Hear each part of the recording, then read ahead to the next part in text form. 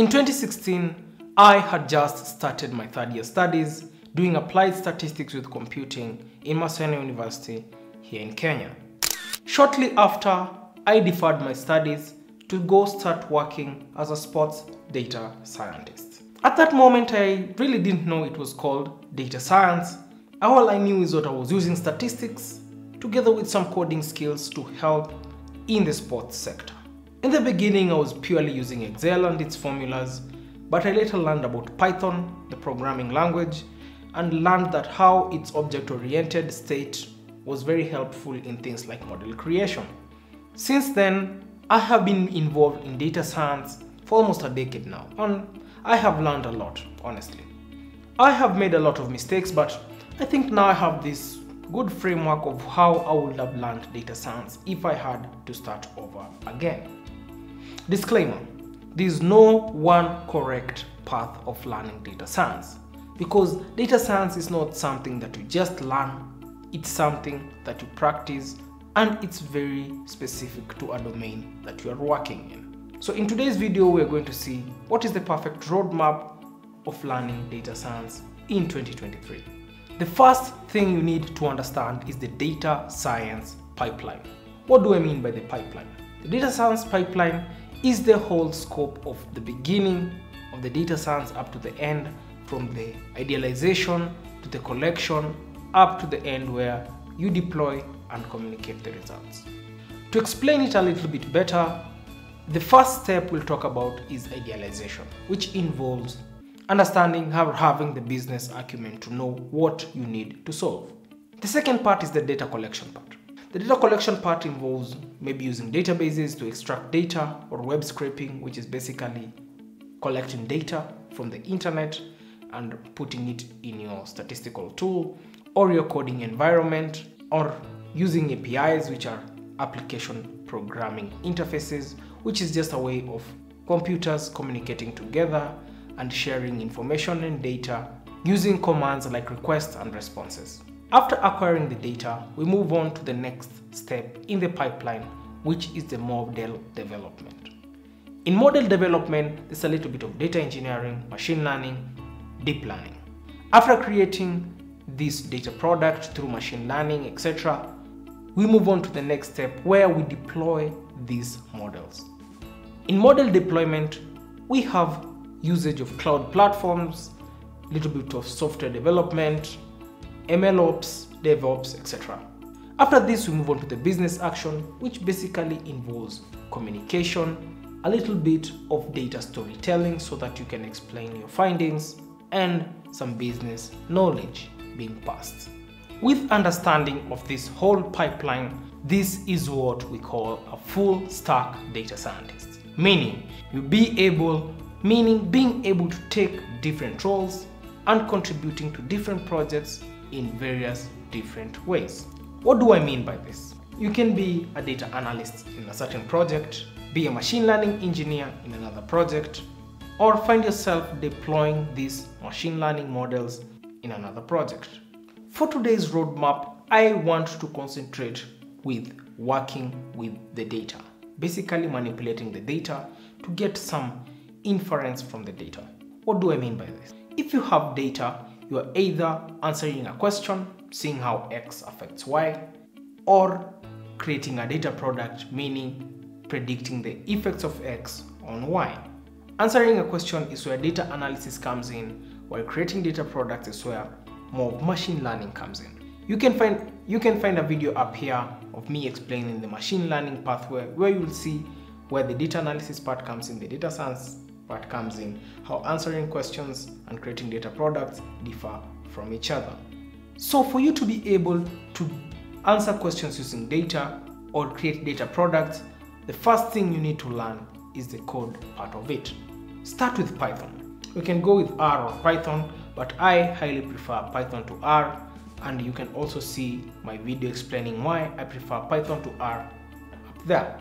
Learning Python, you learn the basics, understanding the variables, the data types, the data structures, the loops, the while loop, the for loop, understanding the conditional statement, the if, else, elif statements, then understanding how to create functions to solve these things, using numerous examples so that you can understand how the object-oriented or how Python as a programming language works. Later, you can now embark on looking at libraries. You can look at visualization libraries such as Matplotlib, Seaborn, Plotly, etc. Using this, you can understand how visualization of the data works and how to choose which visualizations for which specific purpose, if it's categorical, if it's numerical, etc., etc. Then you can learn of other libraries like Pandas, which is very, very important in working with data and doing EDA, which is exploratory data analysis. Coding in data science is not more of the pure coding that is done by people like software engineers. Coding in data science more or less involves leveraging tools created by other people. For example, a very great understanding in Pandas is way important than pure Python skill, because Pandas will help you in data manipulation, data analysis, etc., etc.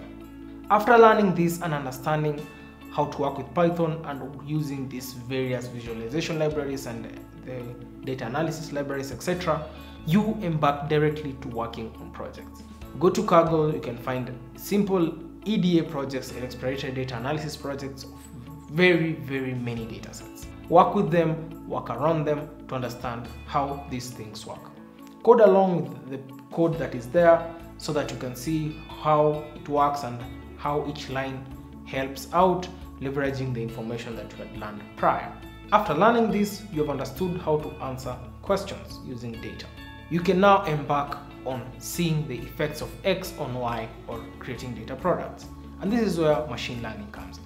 Machine learning is a machine learning without expressly being programmed to, which is basically learning on its own using algorithms. It can use classification algorithms, regression algorithms, clustering algorithms, etc. Where a good example of using classification algorithms in something like logistic regression is determining if something lies between A, B, or C, or A and B, basically discrete data points. For example, working with the Titanic dataset, you can try and predict if a person will survive or not survive in the Titanic given the information about the person. For regression, it's dealing with continuous variables and things like predicting house prices and seeing how things like predicting house prices and using information about the houses and the location and the features of the houses to see if you can predict a continuous variable, which is the price. Clustering algorithms involves data that is not labeled, hence taking information like for customers and trying to cluster them into groups. All this is very easily learned, and once you learn this, you'll be able to understand how data products are created from this. You have to learn all the various algorithms that are used in these types of machine learning. For clustering, we have logistic regression, random forest, etc.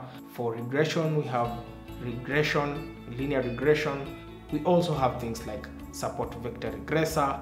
Also, random forest can be used as a regression. And clustering algorithms, we have things like k-means, etc., etc. After learning this, you embark directly again to projects. Go to Kaggle, look at different classification algorithms, regression algorithms, clustering algorithms, etc., and try to understand how they all work together, seeing how supervised learning is done and unsupervised learning is done. With this, you can work with different projects, update your portfolio so that you keep on understanding how to work with these things. After this, you have now to learn how to communicate your findings.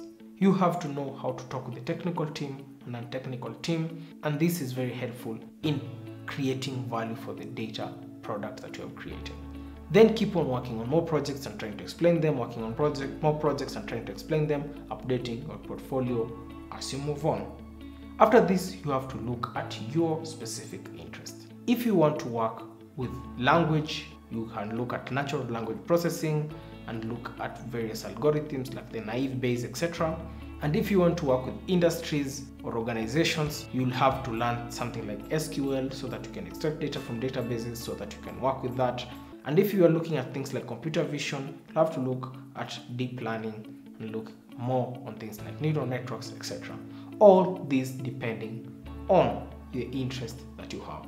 With this, you can now update your portfolio, make it better and better. And since we are living in a world where people don't really concentrate on what you've learned, but more on what you can do using these projects, you can really boost yourself in becoming more noticeable in the market than any other person or your peers.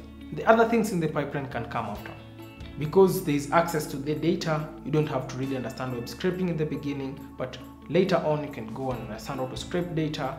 You can see how you can scrape things like real estate data, work with it, then do the data analysis, data product creation, and then after learning this, now you can embark on the other parts of the data pipeline. Because once you understand how to answer business questions or answer questions using data and then creating data products, now you can go and learn how web scraping is done using Beautiful Soup HTML5 lib, using this how you can extract data, or using APIs and how RESTful APIs work. And once you learn how to extract the data and you know how to create the models, you can now embark on deployment of the models using web frameworks like Django or Flask, etc. And this is the way I would learn data science in 2023 if I had to start over again. Thank you very much for watching this video. Throw in a like, subscribe so that you don't miss any more of this great content. Thank you very much for reaching the end of the video. See you in the next one. Peace.